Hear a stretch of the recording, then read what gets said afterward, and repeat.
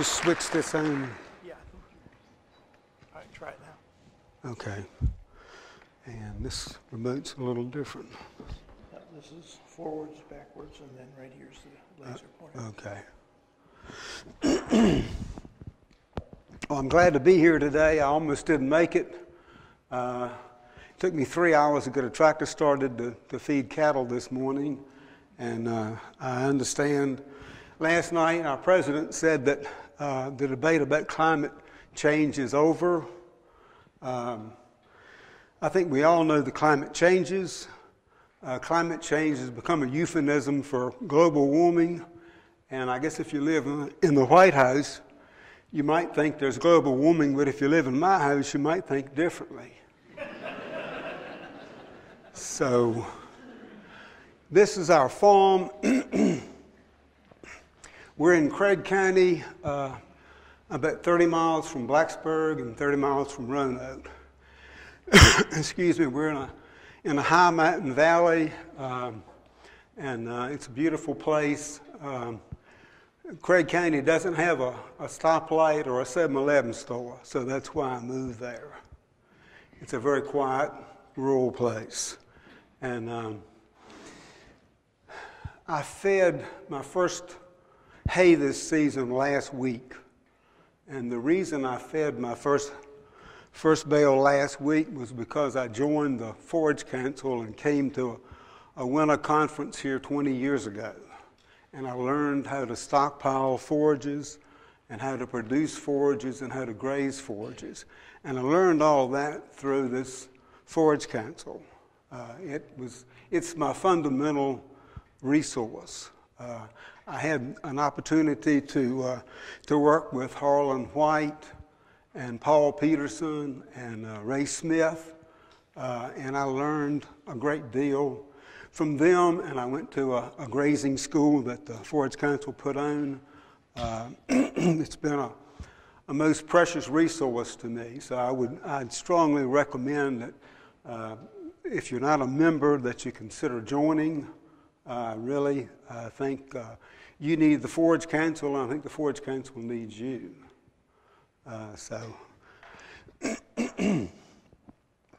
We did a little farm test on my farm with Paul Peterson on frost seeding lagoons, and it was one of those typical farm tests. It didn't work out very well. We had a good germination from our frost seeding, and then it turned dry, and those little seedlings that we had come up just didn't have enough of a root system to make it through the dry period.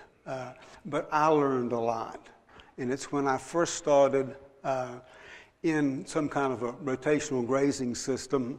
I had some temporary water trough. I had a temporary water trough and some temporary water lines and some portable electric fences. And I was moving a portable battery charger around and driving ground rods in the ground and whatnot, And I liked what happened, but I didn't like having to move all the time. And realized, that was from that experience, it was good to go into a more permanent system. Did a test with Ray Smith, and it was looking at. I think that the primary thing was for the white clovers, Patriot and Durana. And at that time, they didn't have a name. They were just had a code identification. But we planted those on my farm and monitored those for a couple of years. And again, I learned an awful lot from that. So it was a great experience. See if I can work this here. This is our farm. You can see it's got a little elevation to it. Down here, it's about 2,500 feet elevation, and up top, it's about 3,600 feet. My farm had been neglected for 50 years before I bought it, which is probably the main reason I was able to afford it. It was grown up. I had locust trees and cherry trees on the hay fields. The whole upper area here was covered in hawthorns, and so I had a real challenge. I've been here 32 years, and working on it for 32 years. I was fortunate to buy this farm because everything I did had to make an improvement. So it was easy to be improving all the time. I've got about 90 acres of cleared land and 200 acres total. And with 90 acres of cleared land, you can only have a limited amount of livestock. So realizing that, and when I started, I knew nothing about raising cattle, which is in itself not a bad thing. I didn't have a whole lot of, this is the way we used to do it, so I was open to new ideas and new things to learn.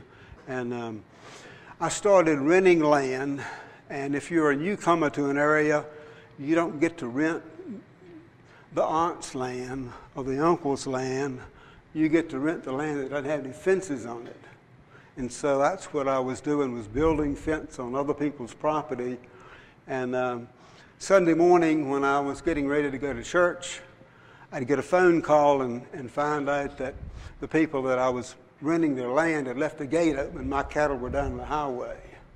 And after I'd also after a couple of years after I'd built fences, they decided, well, they didn't want to rent the land anymore. So I got a little upset with that and realized, if I was going to farm, it was going to be on this place right here. And I was going to spend all my effort and all my time on this place and make it as productive as possible. And that's what I've tried to do.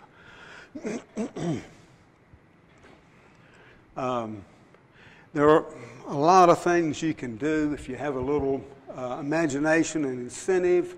I had a little spring in a hollow up, almost halfway up the mountain, that I found shortly after I bought the place. And when I built my home here, I put in a spring system for it, which had been used for this old house here. But the little spring up on the mountain was just a trickle, and I never thought it was any value. But when I grazed my cattle, you can kind of see here, it's kind of spread out, and this area up in here would not be grazed real well because it was a long ways for water. And so I'd have overgrazing down in here and undergrazing up in here. And so I went up, and this was inaccessible to equipment, to any machinery. I went up with a hoe and a shovel and a bucket of stone and dug out that little spring and put a pipe in, and that little pipeline runs 1,200 feet on top of the ground through the woods, through the trees, and runs down to a trough up top here. And I was surprised at how much water you can collect from a little stream of water in 24 hours. And I put a tire trough up top, which holds about 800 gallons of water. And even though there's just a little bit of water coming in, you collect it for 24 hours, and you've got enough for a lot of cattle. And so that worked for me. January the 7th, we were 10 below zero. And the warmest it got that day was -1. And that 1,200-foot pipeline on top of the ground continued to run through that period. It has not frozen up. So it's been a valuable resource. And now I go from here down to a dozen tire troughs. One cascades to the other one. The overflow from the first one goes down to the second one, and the second one to the third to the fourth, and so forth, all the way down to the meadows down the bottom.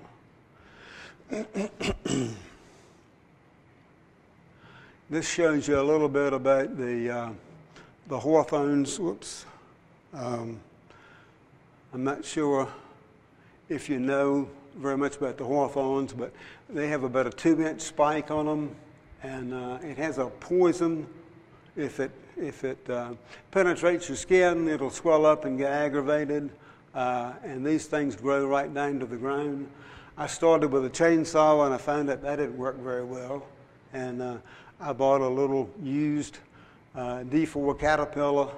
I never had been on a Caterpillar before, dozer before, and I decided I think I'll start on the level ground first before I get to those hills. And I learned how to use that and push these things up. And guess what happened after I pushed all those things up?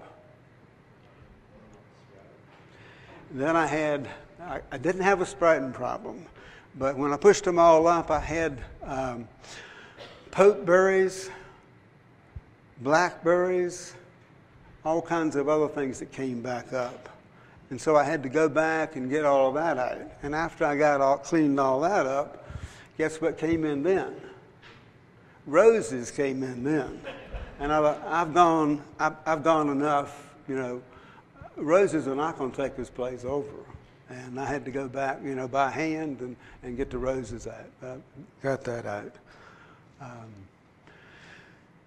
This shows a little bit of the system I have.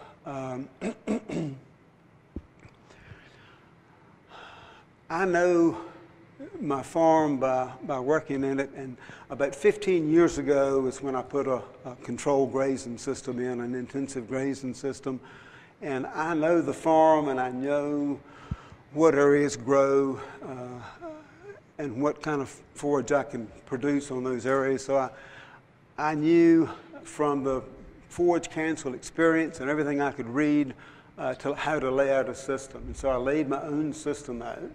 And I did not get any cost shares on my system. I guess I'm kind of independent. I like to do things my way and lay it out and do it my way. And so I did. I got, as I said, a dozen heavy equipment tires and put those in and lay it out.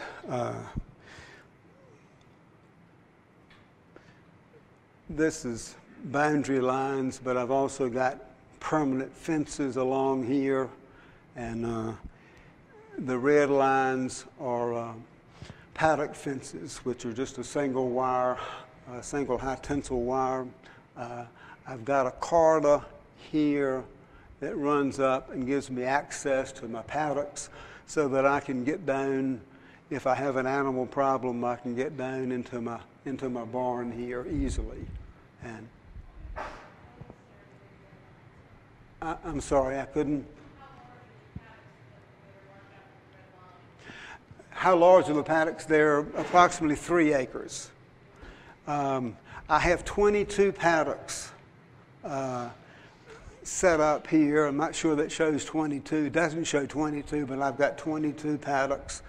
I was thinking about it yesterday, and by the time I end up and get through a grazing season, I'll probably have them my animals on 100 different places.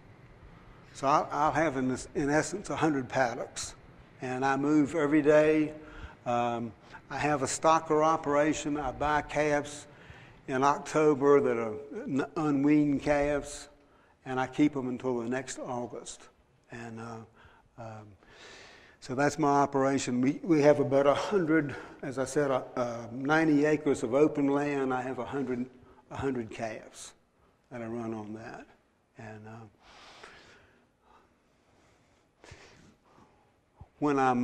I will cut these meadows down here, or most of them. I'll cut those in the spring, and after I cut them, I'll usually, on some of them at least, I'll put about 75 pounds of urea, 75 pounds of nitrogen in urea, and graze those off after that.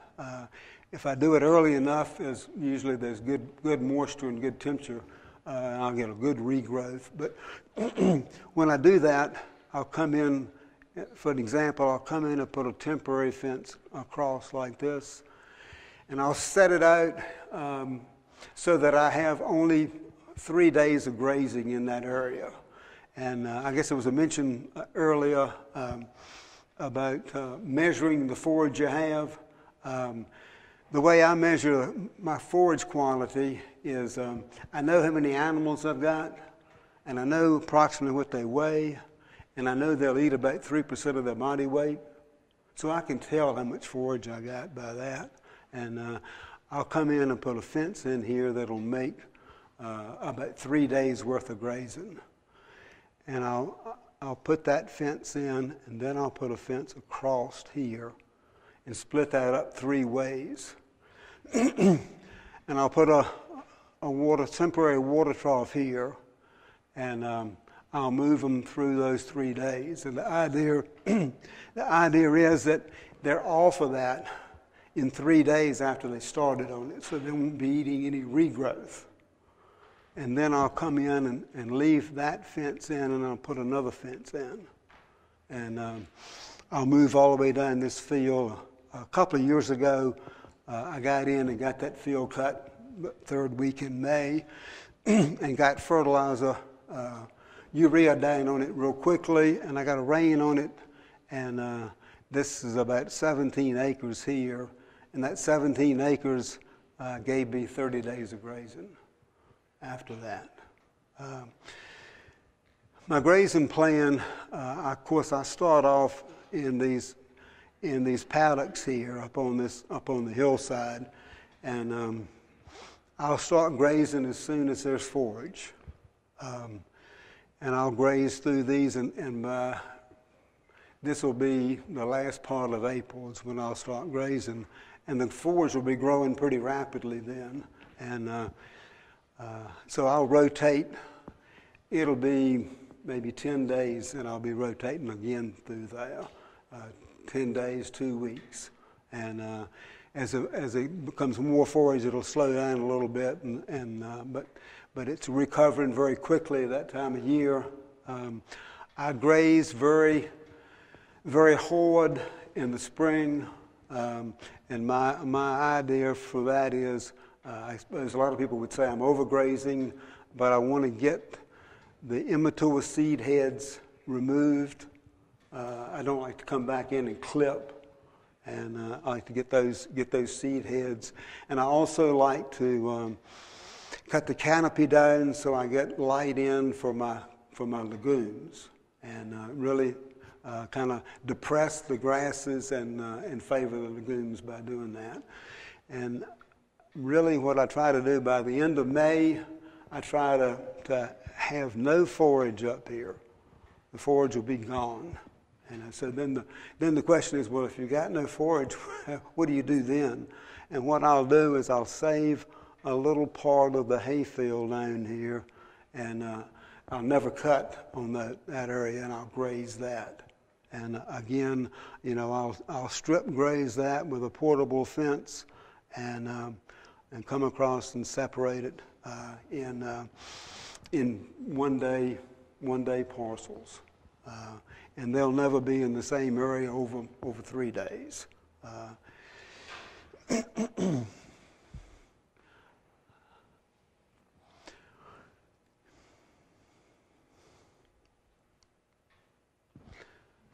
This is an example of a meadow field that I'm in the spring that I'm probably getting ready to cut.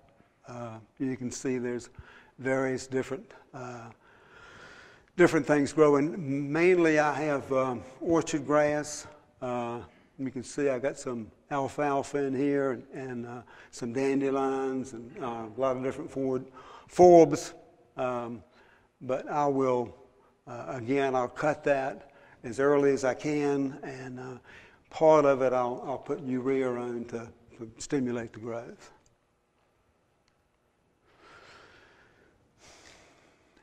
This is an example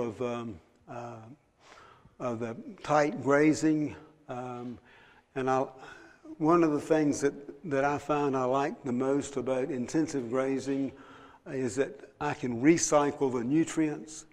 I think it's been 6 or 8 years since I've used any commercial fertilizer other than a little urea in the spring. I have used poultry litter four times. I like poultry litter. But I found I can recycle the nutrients, put them right back where they came from in most cases. I do that when I'm grazing. I try to keep them in a tight spot. So I put the nutrients right back where they came from. When I'm feeding hay, I will feed hay back on the fields that it came from until about March, and then I'll go back and I'll get them off the meadows in March, and I'll move up to the paddocks, and I'll pick out an area in the paddocks that hasn't been producing as well, and I'll feed hay in those areas to supplement the nutrients back in those areas. This shows you a little example of my fences here. One thing that I've noticed that I like is, cattle like to congregate in corners. They just feel more comfortable there, I guess, and they'll spend the night in the corner. I can create corners all over my farm with this kind of fencing. And so they'll sleep right over in this corner, and that's where a good bit of my nutrients will be recycled.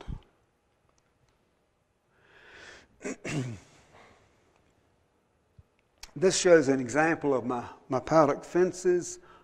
Here it is here, and this is a single 12.5 gauge high tensile wire, and a little screw-in ring insulator here, and that's, you can see the fences back along here and here.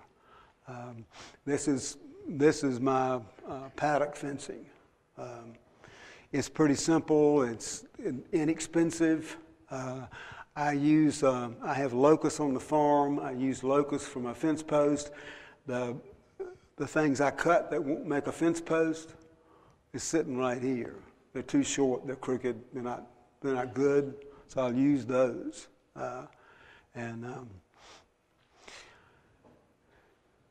You can also see here some strips here. That's where I rolled hay the year before, and this is a pretty steep hill. You really can't get equipment on it. So to fertilize it, I've rolled hay bales out up here to fertilize that. As you can see, I have a lot of dandelions. I didn't plant those, but I like them because the cattle like them. This is fairly typical in the spring to see this quantity of dandelion blooms. 30 minutes after I turn into this, every one of those will be gone. That's the first thing they'll consume. This shows you another trough here. There's one up top of the hill, and there's one here, and there's one here, and there's one on down the hill. And those troughs are located with access to 4 different paddocks. So I can water 4 different paddocks from one trough. And this shows a tire trough. These are heavy equipment tires. Again, they were free. Bought those, and one of them I have, the one I was mentioning that was up top of the hill, was so big I could hardly lift it up with the tractor. But I managed to move it around, and my wife and I ran plumbing in the bottom of the trough and then poured concrete in it. I used a chainsaw to cut the top out. And this is a 2.5-inch PVC pipe. This is my version of a strainer. Cattle will always end up dropping some stems and grass in the water trough. I don't want to get it plugged up, so I have this over my discharge point, and I've drilled holes in it so that it keeps the trash out of it.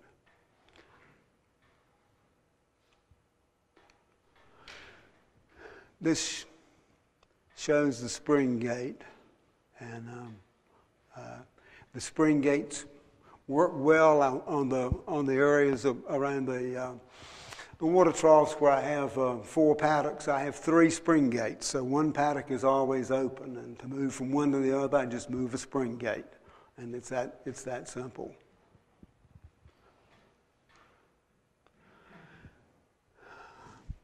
This shows a little bit of my little better view of my temporary fencing. This is 1/2 inch tape. I like tape, electric tape rather than twine. The tape flutters in the wind and a little more visible to the deer. I have a little less deer problem with the tape. This is a 3/8 inch fiberglass, 4-foot fiberglass post with a stainless steel clip on it, and it has a little foot step in. I like those portable fence posts because they're small. They're not awkward and clumsy like some of the heavier ones. I can pick 20 of those up in one hand and pick them up and take them out to where I want to put them. And I can lay a 800-foot temporary fence out in 10 minutes, and I'm ready to go. One thing I neglected to mention earlier, my boundary fence, line fence is over here. One of the things I did when I went into the intensive grazing is I installed a 110-volt fence charger in my barn, and I hooked up a high tensile wire off my woven wire fences all around the perimeter of the farm.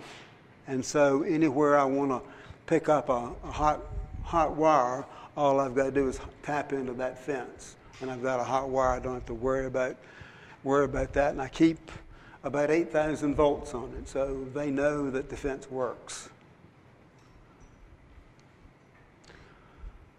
Let's see. This is a little video we made last summer of a move.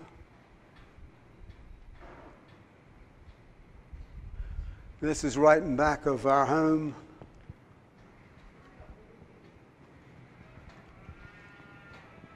Oh, we got sound today.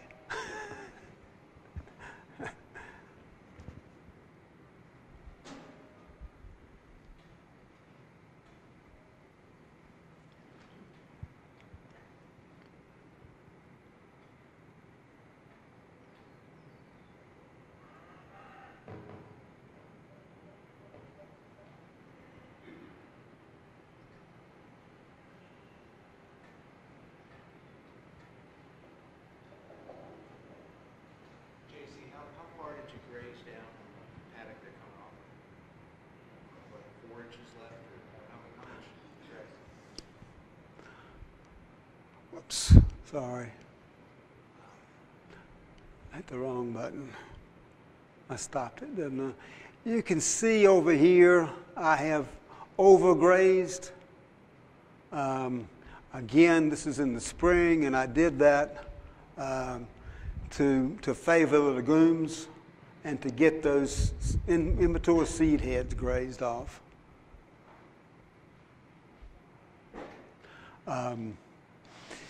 If I graze off those immature seed heads, everything the rest of the season will be vegetative growth, and that's what I want to graze is vegetative growth.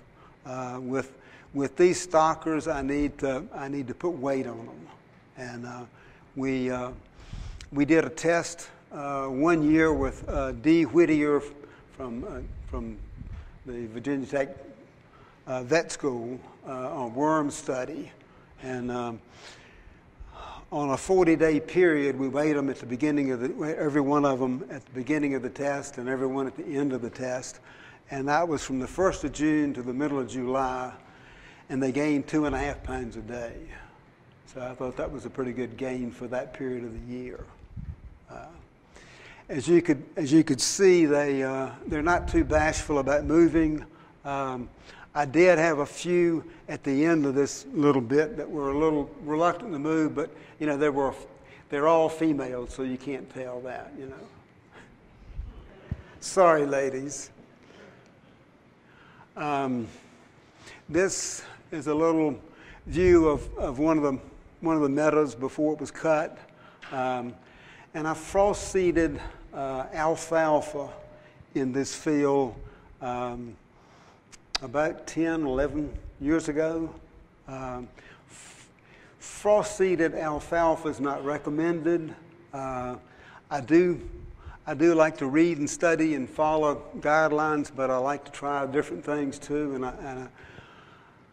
I wanted to try frost seeding some alfalfa. This particular time it worked. This alfalfa is still here, and after 10, 11 years, it's still there. Sometimes on a dry season in July and August, the only thing that's growing out in this field is that alfalfa. So I like the alfalfa much better than clover because it does last, and it's not what you'd call a full stand, but it does augment. Provide grazing as well as nitrogen. It's a little bit of vetch down here. I'll have to get one of the experts to tell me whether that's which one of the vetches that is, but. About 25 years ago, I got some shale off my neighbor's ditch bank by the road and put it on my driveway. And the state had planted vetch some years back along that stretch, and that's where this vetch came from. It gets thicker every year, so it's coming in, but the cattle like it, and so do I. I have, when we did the test with Ray Smith, we did drill some alfalfa in, and it's still there as well. I like it. I've got a stand of that on 3 acres, and I like it. The deer like it also. They usually graze it before I can get to it. So I have to admit that drilling the alfalfa in is probably a better idea than frost seeding, but I have frost seeded, and I'll do it again. I'm going to do it this year. Thinking of frost seeding, my experience is some years work well for frost seeding and some years don't. So my program is frost seed every year about half the quantity, and you increase your chances for having a good year. And this kind of shows a little bit of what it looks like before, during, and after a grazing period.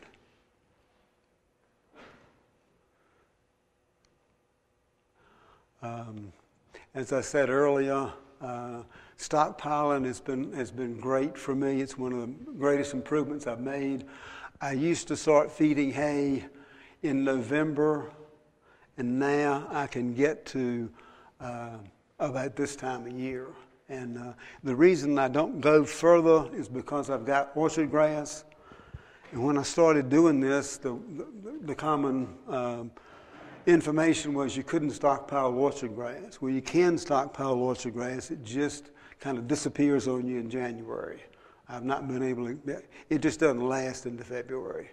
Fescue will last longer, but orchard grass won't. But you can stockpile it. I had this, I had my stockpile forage this year checked the 9th of January, and it tested, TDN was 61 and the protein was 13. I can't make hay that good. I can try, I've tried, but I can't make it that good. You can see, wrong button again. You can see the cattle are back here.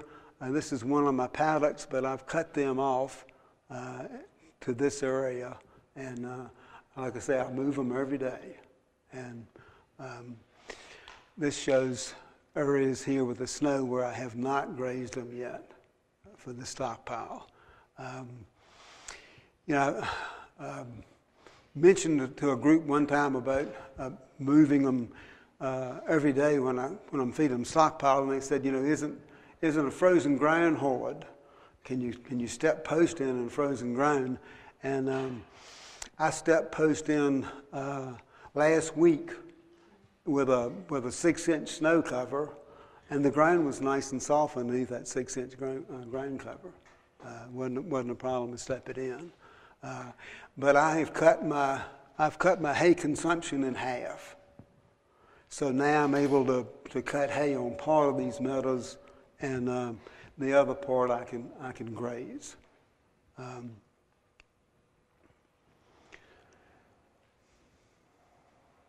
And that's opened up a lot of help for me. And this shows a little stockpile in December in the snow.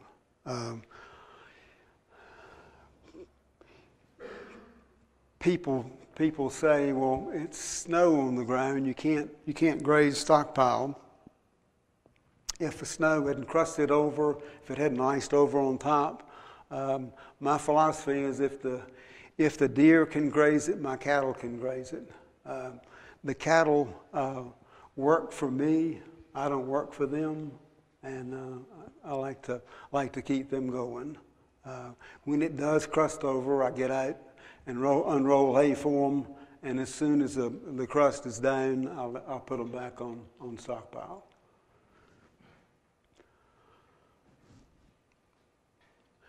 This shows a little bit of the canopy here, and this is some worm casings, and there's some aftermath and earthworms. I was out sometime a few years ago with a Coleman lantern at night, and I was just hanging the Coleman lantern off my arm. It was about knee height, and as it shone up above me where I was walking 15 feet or so, it would highlight the worms on top of the ground in the spring, and the light would hit them and they'd all disappear. But I think there was more animal weight in worms than it was in cattle in that place. They were everywhere.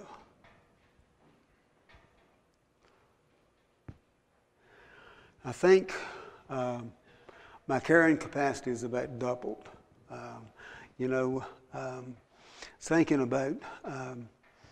Thinking about this talk and what I do and moving cattle, and I have moved cattle as much as 4 times a day.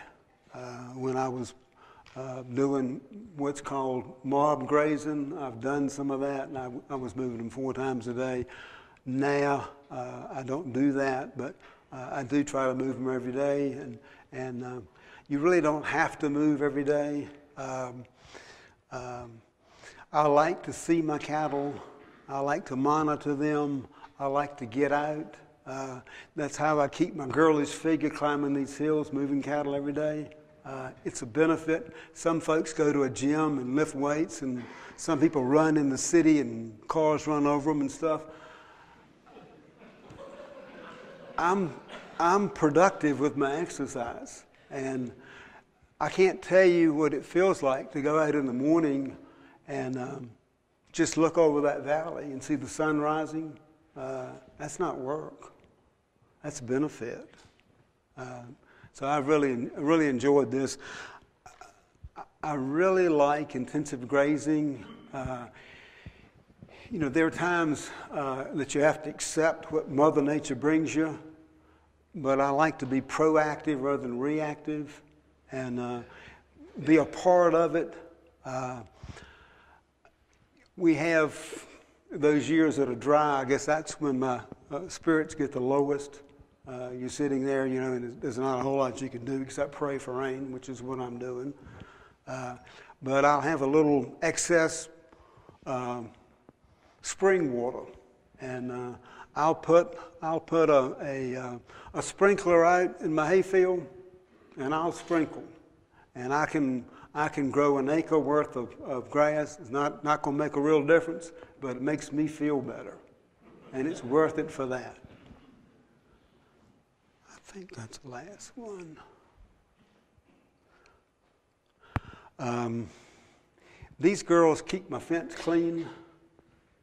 She weighs about 800 pounds. She's on her knees. She is a good 3 feet on the other side of that fence. They know where that wire is, and it'll touch the hair and not shock them, but that's as far as they'll push. I was mentioning earlier, I have mob grazed. I had a field out front one year, and I had a stream flowing diagonally across it. It was flowing diagonally across it, and so it just didn't make any sense to try to cut hay on it, and I just left it. And finally, in July, the forage was up head high, at least 6 feet. And I thought, well, what am I going to do with it now? This was before I ever heard the word mob grazing. I decided to graze it, and I went out with temporary fencing and ran through there. And I've seen people, they'll clip a place and put a fence in where they clipped it. Well, I just walked through it and put a fence in. And it was so thick, it was all I could do to walk through it. And I put electric fence in there, and I couldn't find the fence after I'd put it in, but the cattle never crossed that fence. I never had one animal get out from where I was grazing them. They knew where that fence was, and they would not cross it. And they grazed the good part of that forage and trampled in the other part of that forage. The thing I didn't like about it was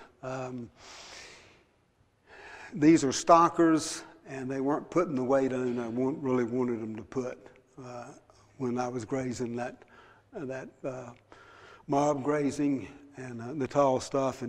And I've done it once. I did it summer before last, and I've got some weeds in that hayfield after I did that I never had before, and I'm not real happy with some of those weeds I got. So I think for me it just doesn't work, but most other things I've tried have worked. There's a lot of talk these days about sustainability. I don't believe in sustainability. I believe we should go beyond that. If we're not improving, we're going backwards. I can honestly say my farm's better every year than it has the year before, and that's my goal. And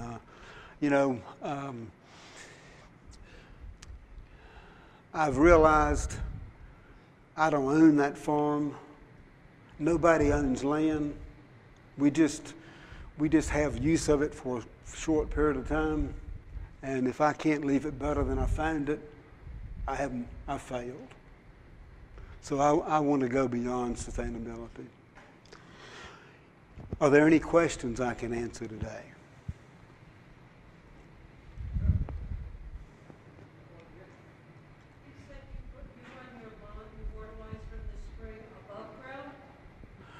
They're 1,200. I run my water lines 1,200 foot above ground in the woods. There's no way I can bury it in the woods. Excuse me. After I get out of the woods, I took a chisel plow, and I ran the chisel plow down where I wanted the line to run 3 times. After each time, I had to dig out rocks because I got a few rocks in the ground. And the third time, I could put a pipe in, and it sits in the ground about 6 or 8 inches in the ground. But never freezes? No. Never freezes as long as it flows.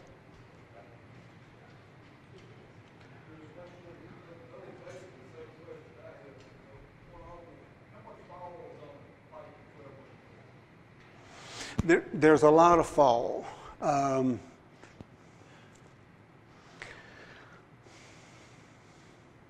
Probably 600 or 800 feet total. Let's see if I can I go back to that?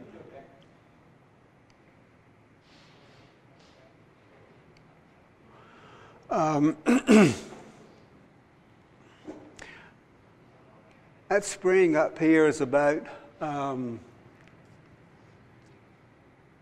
3,000 feet elevation, so it's probably down to this trough. That's probably about 2,500 feet. So it's probably 500 feet difference between those two extremes.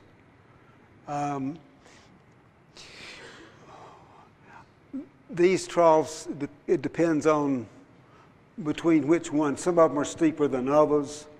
That's an interesting point. This is the last trough, and it's out here on this meadow, and there's not really enough drop between here and here to drive the water. And so what I do when I want to feed this trough is I bypass this trough. In other words, I hook the inlet to that trough to the outlet to that trough, which bypasses that trough, and so I have a gradient from this trough to that trough, and that drives it over.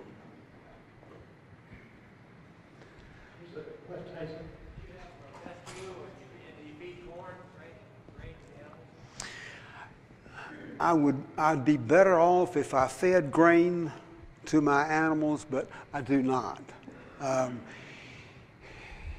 It's just a lot more pleasant if I start feeding grain. They get nasty. You walk around with a bucket and they'll knock you down. So I'd get more gain in the wintertime. I don't try to put weight gain in the wintertime. I rough them through the winter. They maybe make a half a pound a day, and I get compensatory gains in the spring. That's when I get my gains. Most of my forage is orchard. Most of my grass is orchard grass. I have quite a bit of quack grass, and I've got fescue coming in. Any other questions? Do you find that the cattle eat full of credit now that they're steep hills? Do they still eat grain pretty evenly? Is it going side to side, or I've heard they do go slightly go horizontal. The question was, do the cattle go up and down the hills? They do now. They have to.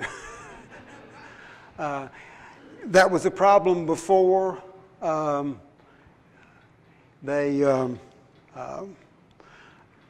paddocks now are small enough, and they do cover them. They like to walk along a hillside, but they'll cover up and down. One more question. Go ahead.